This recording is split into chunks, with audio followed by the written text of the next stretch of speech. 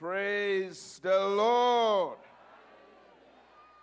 I'm excited to be here this evening, and I thank God Almighty for the opportunity that He has availed me to attend this marvelous crusade.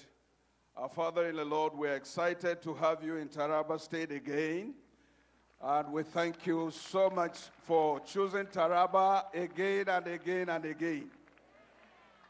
And we are looking forward to having you again and again and again. Praise the name of the Lord. His Excellency, the Executive Governor of Taraba State, last year was so much excited because about 4 to 5 men of God visited Taraba State and had marvelous crusades in Taraba State. Souls were saved, people were delivered, and the sick were healed. So Taraba is a privileged state.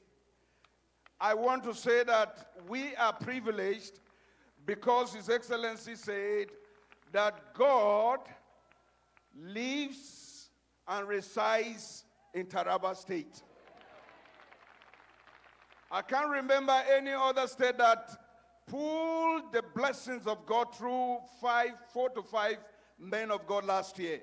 And this year again, in February, we are having another wonderful crusade in Taraba State. This is an opening, and by the grace of God, many blessings, bountiful blessings, will come to Taraba State by virtue of this crusade. Many more men of God, anointed men of God, will visit Taraba State this year again. We are so much grateful. We thank God for this crusade, and I pray that the blessings of God as the comfort will grasp them, we will return them, we will use them for our benefit. This year it shall indeed be well for all of us because of the presence of the man of God. Thank you so much, and God bless us all. With your